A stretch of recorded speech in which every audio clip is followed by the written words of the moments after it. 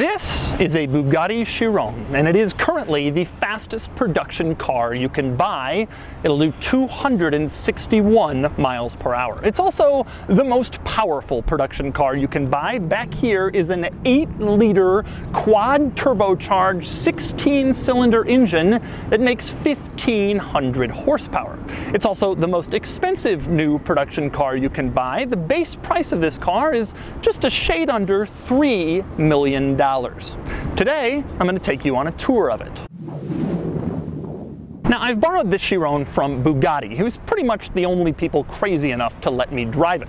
But this was organized by Grand Touring Autos here in Toronto, in Ontario, Canada. Grand Touring Autos is the Bugatti dealer here in Toronto, and they also have a few other exotic brands, Lamborghini, Bentley, Rolls-Royce, etc. And they're opening a new location, and so Bugatti lent them this car to have on display for the grand opening.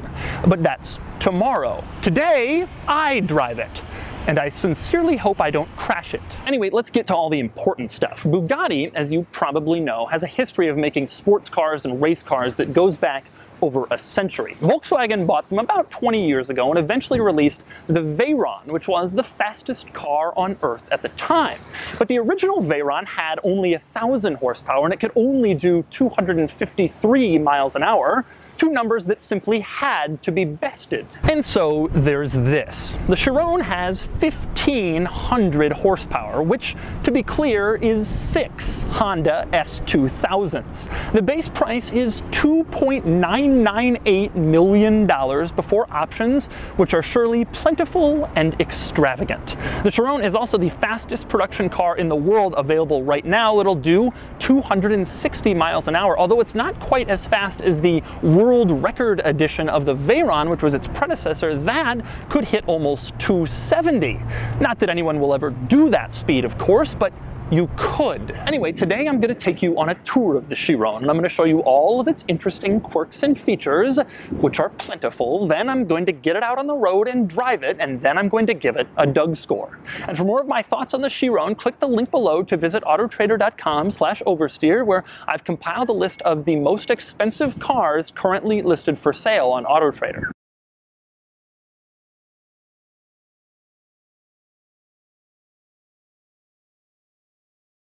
Now I'm going to start in front with the grille, which is a very distinctive shape. They call it a horseshoe-shaped grille, and it has been a characteristic shape on Bugattis going back to the start of time. My favorite Bugatti that used it was the EB110, which had a totally different front end that didn't really work with the grille, and yet they incorporated it anyway because Bugattis must have this grille. Another thing I like up front is the LEDs in the headlights. The design of them, the look of them is very cool, with these 4 little squares on each side. It is a very nice look. These are just the regular running lights. If you're wondering why the lights are flickering, it's due to the frame rate of the camera. The lights actually look solid when you look at them in person. They don't actually flicker when you see this car on the street. Now, when you turn on the headlights, they come on in the middle of the outer 2 running lights. Turn on the brights and they turn on in between the inner 2 running lights.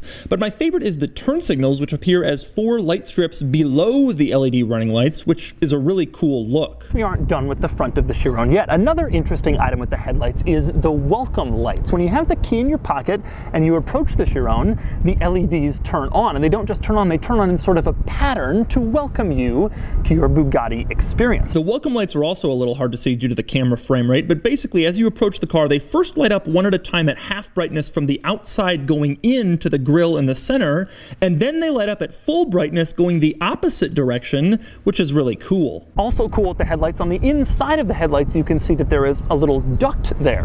What does that duct do? Well, it cools the brakes. That's right, there is a channel from the headlights to the brakes in this car, and it keeps the brakes cool to allow them to provide maximum stopping power. Another cool channel you'll see in the front in the Chiron is down here in the bumper, and you can tell this channel doesn't really go to anything. It sort of starts in the front and ends right on the inside of the wheel arch. It turns out that's functional. That's actually designed to send air in a very specific place to minimize turbulence on the side of the car to make it just a little bit slipperier so the car can achieve better acceleration and high speeds. Speaking of brake cooling, the front brakes in this car are 16.5 inches, which is just massive.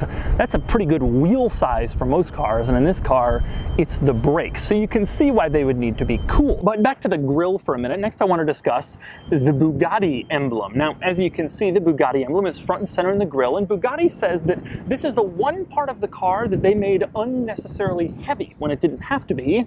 That's because the Bugatti emblem is made of silver. But of course it is. It really sort of drives home the luxury car point. And next up we move on to the trunk, which is up front. Now there are a couple of interesting things about the trunk, starting with the trunk lid itself. Take a look at the design of this trunk lid. It sort of looks like the Batman logo. It's a very cool piece when it's opened. It's a very nice look. Now on top of the trunk lid, you can see this car is finished in this blue carbon finish, and the Bugatti people told me it meets in the center in this perfect 45-degree angle, and they accept nothing less. That's the sort of perfection you demand when you're charging $3 million for a vehicle. Next up, we move on to the trunk itself. Now, opening the trunk is done just like a lot of other sports cars. You pull a little latch in the driver's footwell, that brings it to this position. Then there's a little latch under here, you pull it, and it opens right up. And there are a couple of interesting things you'll find once you get under here. The first of which is there's this big black metal divider in the trunk. Now I asked the Bugatti people about that, and they told me that the rule is in the North American market, if your trunk is a certain uninterrupted volume, then you are required by law to put one of those interior trunk handles inside the trunk, so if someone gets stuck or locked in your trunk, then you can get out. Bugatti didn't want to add one of those interior trunk handles just for the North American market, so they added this divider to split the trunk in half, which decreased the total uninterrupted trunk volume just enough so they could avoid this regulation. And that is why only the North American Chiron models have this divider in them. Now, a couple of other interesting things you will find in the trunk of this car. One is the overall size. Bugatti says it is sized to store a carry-on bag for an airplane. Obviously, the North American version with the divider in it is a little bit hampered for size because the divider sort of bisects the trunk, but nonetheless, that was the original design specification. Now, another interesting item in the trunk, you will see over on the right side of the trunk, there's a little sort of piece of luggage that's strapped in there, an Alcantara, that holds the tire inflator kit. This car obviously doesn't have enough room for a full-size spare tire, so instead you unzip that and you get the tire inflator kit, and it is designed to fit perfectly on the side of your trunk. Also, a couple of other interesting items inside the trunk, one of which is right above the tire inflator kit. It's a little plaque that is printed for every Chiron, and it says Bugatti, it says where it's built, and it says 1 of 500, which, by the way, is the production run of this vehicle. Bugatti says they're only going to build 500 of these for the entire world. The other interesting label inside the trunk is the one that says, warning, temperature inside the trunk may exceed 122 degrees, which is 50 degrees Celsius. Just letting you know, if you put something in there, it might get hot. Next, we move on to the side of the Chiron, where you can see that the most visually obvious and interesting item is this silver sweeping line that sort of goes along the entire side of the car. They call this the Bugatti line, or the C line, since it's shaped like a C. Now, it's a very beautiful piece, but it's also functional. The line sort of separates the rear fender from the rest of the car in back, which allows a lot of air to come in back there in order to cool the engine, which is obviously important for an engine this large. A couple of interesting things about the Bugatti line. One is that it's this giant, unbroken piece of aluminum that starts all the way down here and finishes all the way back there. It is absolutely massive. One other interesting item on the side of the car, you can see that right behind the front window, behind the door, you have the fuel door. You just tap it and it opens right up, and then you can see, well, actually it isn't the fuel door at all. Instead, that's where you put in oil into the engine. The fuel door is on the other side, the exact same size and shape, and you open it the exact same way, but that one has a picture of a little gas pump on it, as opposed to the little oil lamp on the other side. Next, we move on to the back of the Chiron, where there are a couple of interesting items worth mentioning. I'm going to start with the engine itself. You can see that printed on the engine it says W16 on one side and 1500 on the other side, representative of how many horsepower this car has. Also, you can see the two Bugatti logos printed there on the engine. That's kind of a cool little touch.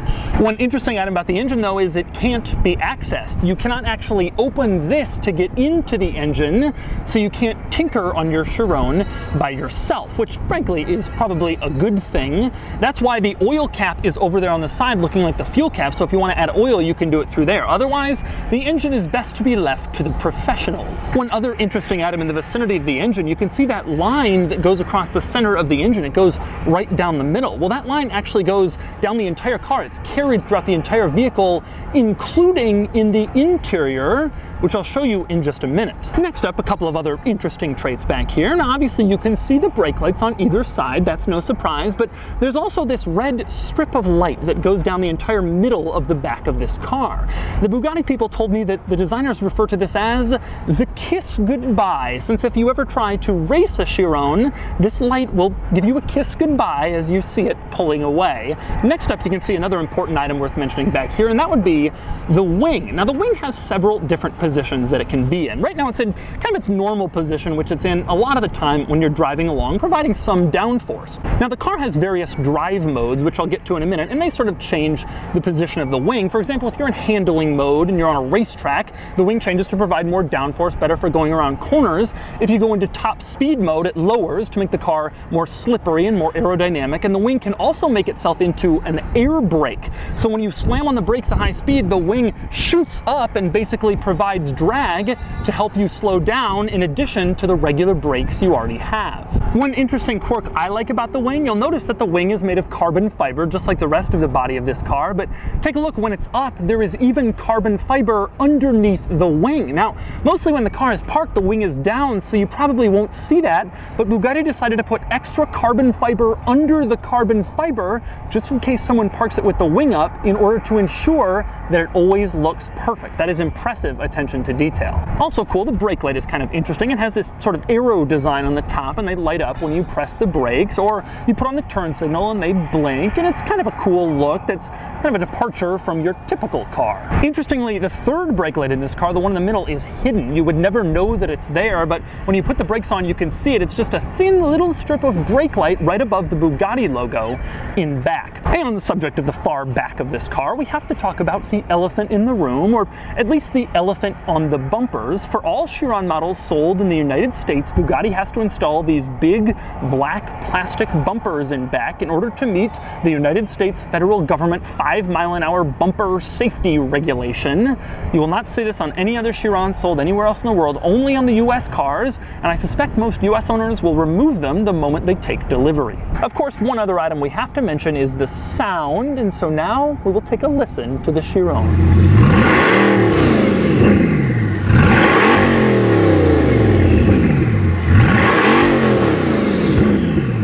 Next, we move on to the inside of the Chiron, and you start by opening the surprisingly light door. It is made of carbon fiber after all. The first thing you notice down on the floor next to the seat is a little keyhole. Well, that's where the speed key goes. If you want to go the car's full top speed, you have to actually put a key in that keyhole in order to activate the highest speed mode. So where does that key live? Well, actually, it's right next to the keyhole. It's marked Chiron, and you just take it out and you pop it open just like a regular Volkswagen or Audi folding key.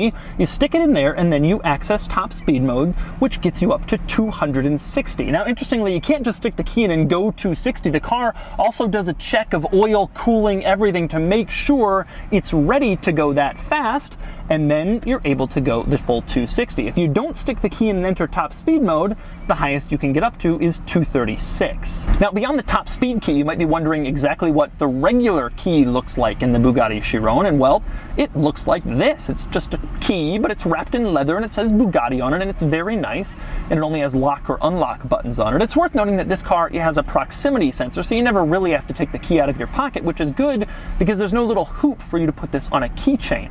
I guess Bugatti feels this doesn't belong with the keys to lesser vehicles. One interesting item, when you get inside the car, you don't have to take the key out of your pocket, but there is a little key storage area to the right of the steering wheel. Put the key in there, and then that's a place where you can keep it while you're driving along. Of course, when you're ready to get out of the car, you'll want to make sure to take the key out of that key storage area, lest someone come and steal your Bugatti. Now, if you look over there next to the top speed keyhole, you also find a few other items, one of which is the parking brake. You push it or pull it to turn it on or off, pretty simple.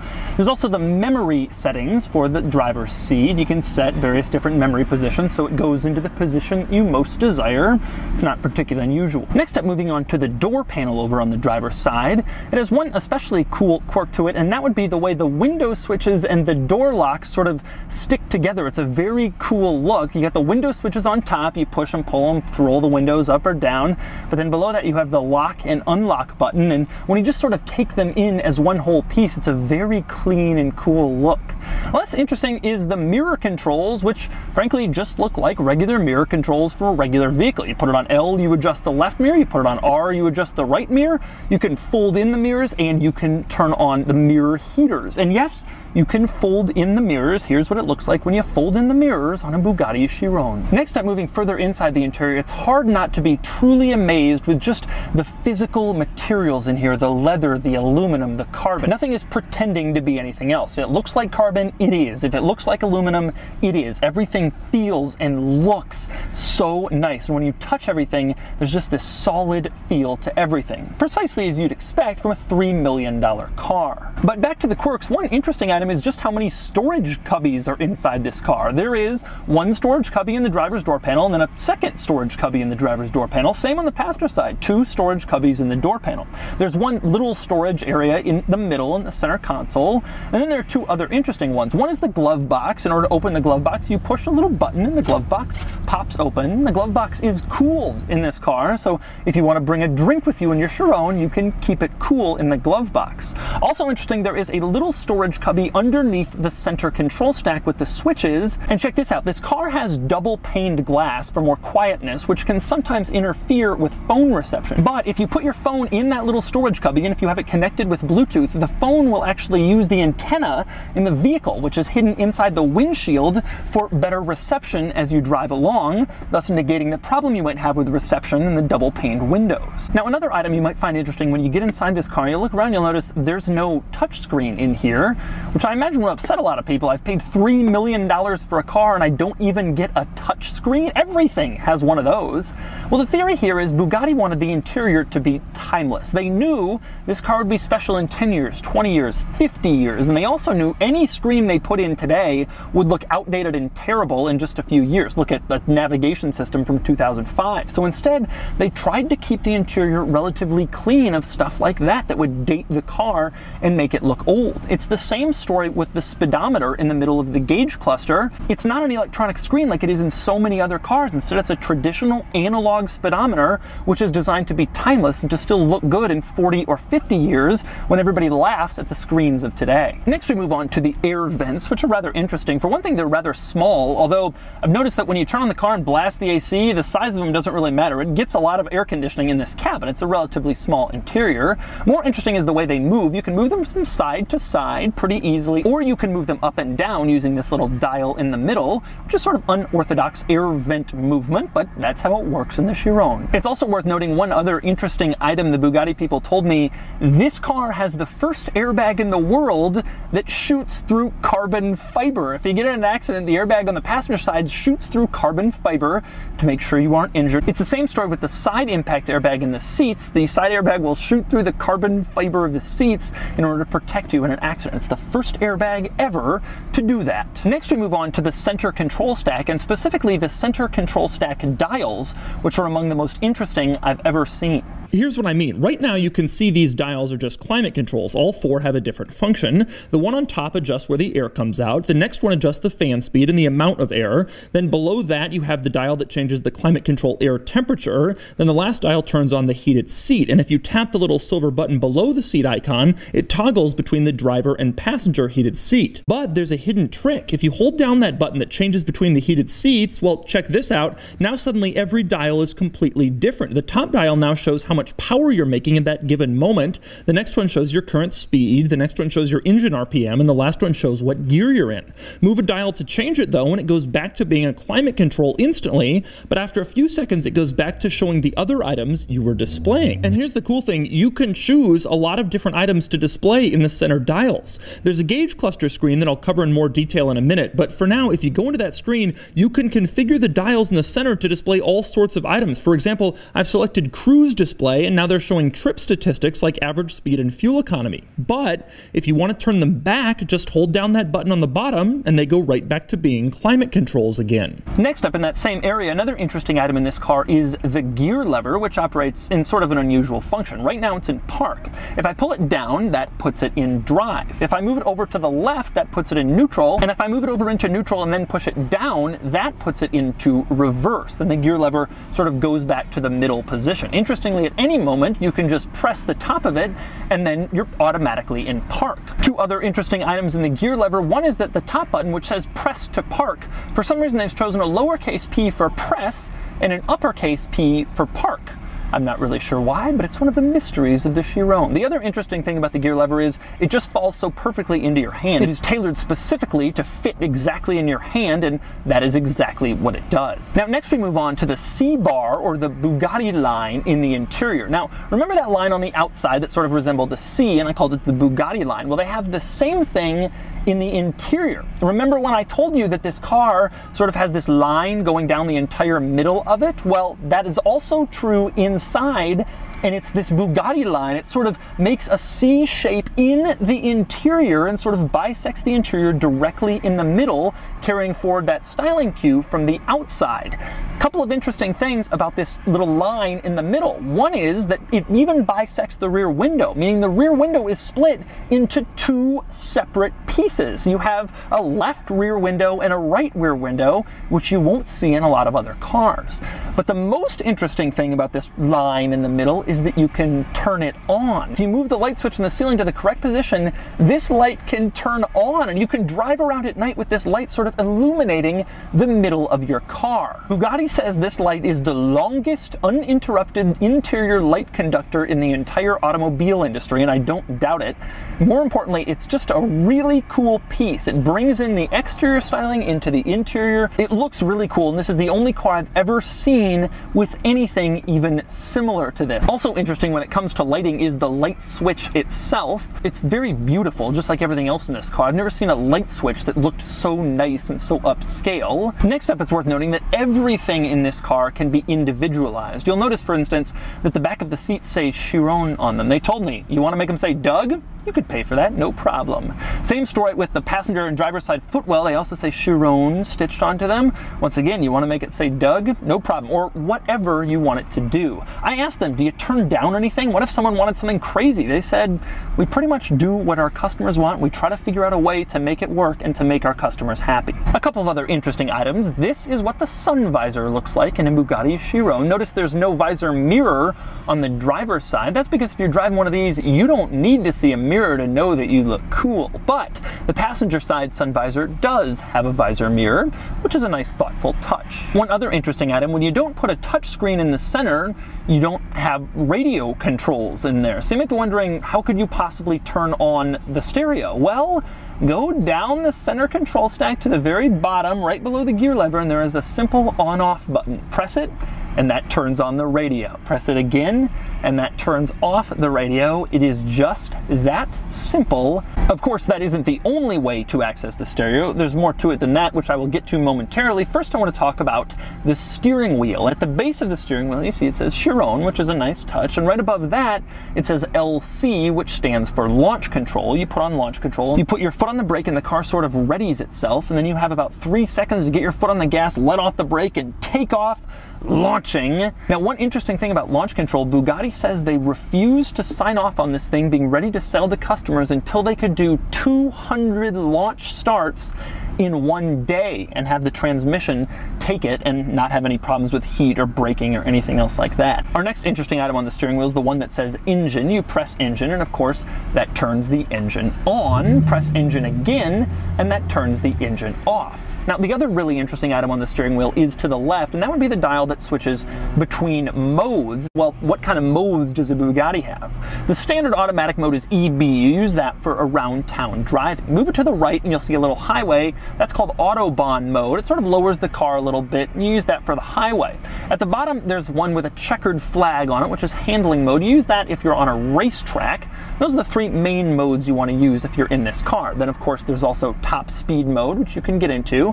And then over on the left, there's one other mode, and that's called lift. If you want to take this car onto a flatbed or put it on a car haul or something like that, you might need a little more ground clearance. So you put it over in lift mode, and then it tells you that it's going to lift mode, and you can see the car actually rise up a couple of inches to allow it to go onto a carrier. The other interesting items worth mentioning in the vicinity of the steering wheel are the stalks that come off the steering wheel. On the left, you have the turn signal stalk, which operates like a regular old turn signal stalk, no problem, except you can see this little on-off thing in the middle. You can move it from on to off. Well, that turns on and off your cruise control. It is unlabeled. It's just sort of a hidden Easter egg. And that's not the coolest thing about the cruise control. That comes over on the end of the stalk. You see a little plus-minus button. That allows you to change the cruise control speed if you want to increase or decrease your cruise control speed. It's the same story over on the wiper stalk. It looks like a normal wiper stalk, and you can change it 1, 2, 3, 4. That sets the speed of the intermittent wipers. But there's also a little up-down arrow at the end. That's your dimmer switch for your gauge cluster. If you want it brighter or dimmer, you just tap those arrows and it does what you want. I find this especially cool because instead of sticking more buttons and dials for these functions elsewhere than the interior, Bugatti just sort of saw a place they could put them and kind of keep them out of the way and keep the interior decluttered. It's a really cool idea. Now, speaking of a cool idea, I mentioned this car doesn't have a center touchscreen, but it's worth noting that it does have an infotainment screen, and it's inside the gauge cluster. There are several different menus to go through, so let's do that now. You control the screen with buttons on the steering wheel, and most of the menus are pretty typical. This one shows trip details, for instance, like top speed and average miles per gallon. Next up is the Bugatti tire pressure monitor, which is of course fancier than a normal car's. There's also a stopwatch for racetrack use. This screen also contains a navigation system and stereo control, as you might expect. Something you might not expect is this, an octane change feature. This car is only programmed to run 1500 horsepower on 93 octane fuel, so if you put a lower octane in, you're supposed to go in here and change it, which limits power to 1100 horses to prevent engine damage. And yes, even in a Bugatti Chiron, you can set a speed warning that beeps at you if you're going over a certain speed of your choosing. Now, that's the screen to the right of the speedometer, which is the one you'll primarily use for most vehicle functions, as you can probably tell, but there's also a screen to the left of the speedometer, which is just as much worth noting because it has some important characteristics. You can see the outer edge shows your RPM. As I rev the engine, you can see the tachometer climb.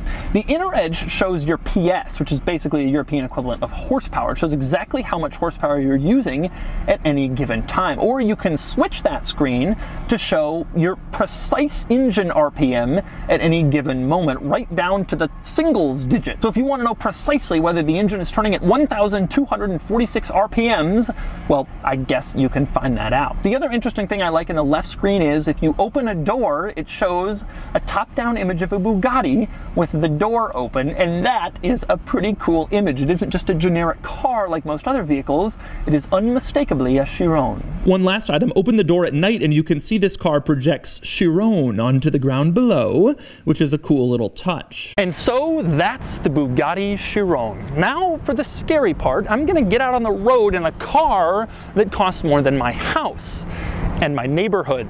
But first I had to get gas. Yes, I took the Bugatti Chiron to a Petro-Canada gas station and I filled it up next to a Mitsubishi Outlander and a Dodge Journey. If you've ever wondered how a Bugatti Chiron looks when it's just sitting in a gas station, well, here it is. Next I drove the car and I spent about an hour in it, mostly at high speeds. I didn't get a chance to film many exterior shots of the car driving though, so I'm going to loop in some shots I did take of the car at lower speeds, even though they don't really match up to my driving experience, just so you can see what the Chiron looks like on the move.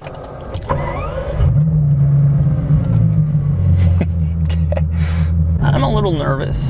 Wouldn't like to pretend that I'm not. That's sort of the reality of this.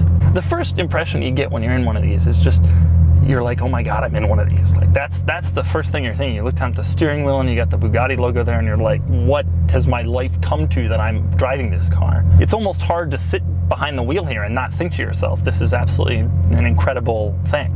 You think about it, I'm behind a Tahoe. This thing is worth, you know, 100 times that. And so that's something that you can't not be on your mind unless you are just so rich that you don't care. Man, even just tapping the throttle, you can hear the engine start to do its thing. And you just know that there is so much more there if you want it.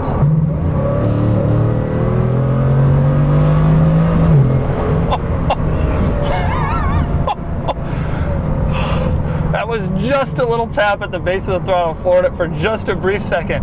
It is tremendously, incredibly fast. Absolutely, unbelievably fast. I'm gonna try that again.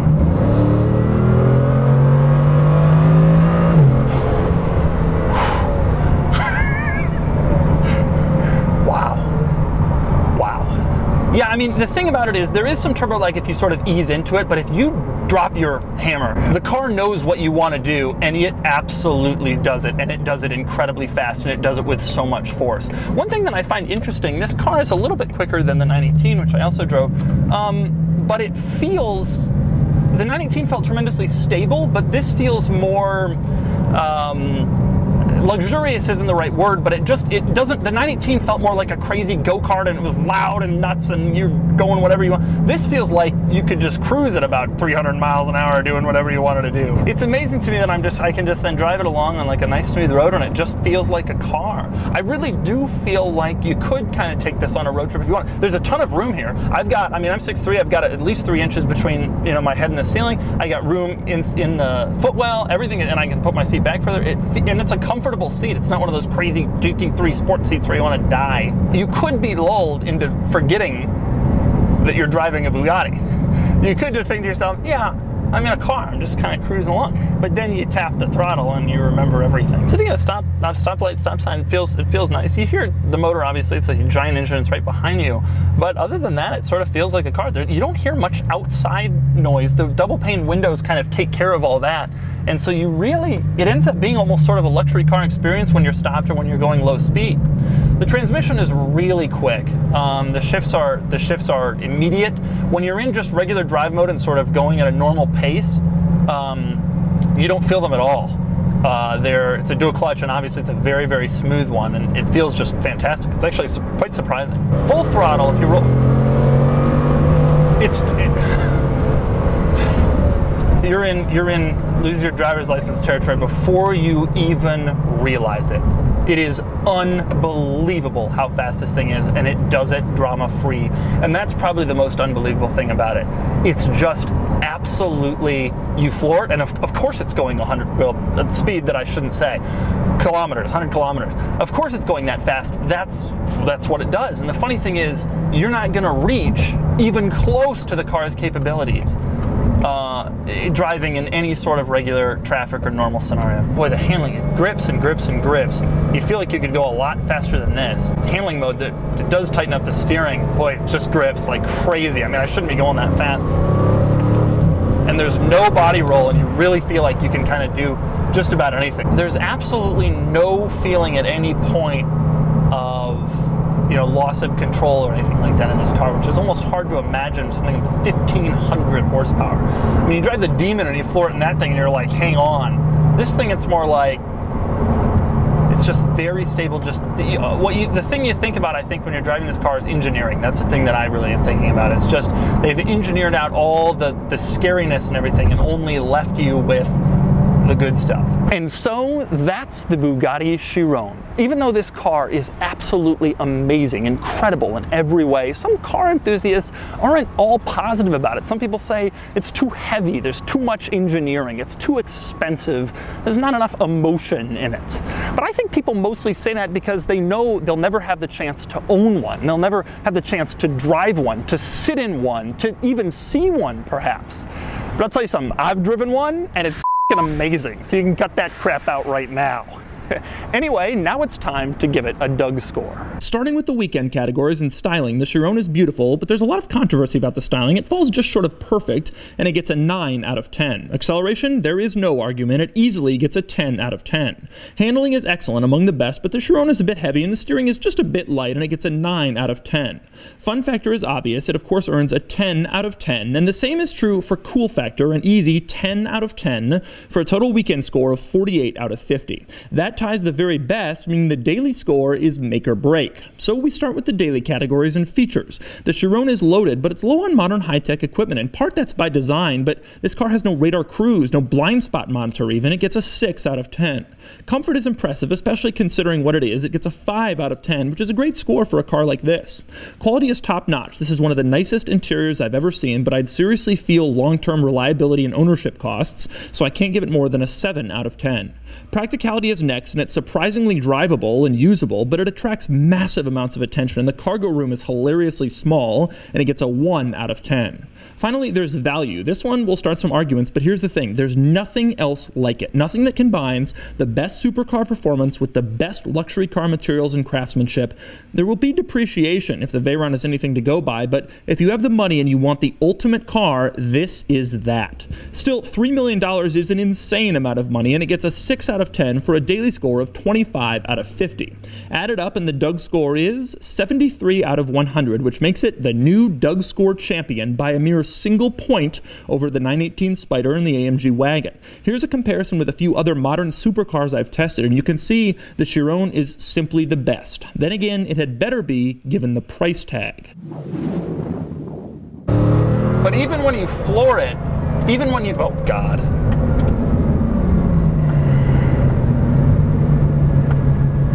What are the odds of that? He doesn't have his radar gun on. That would have been a story.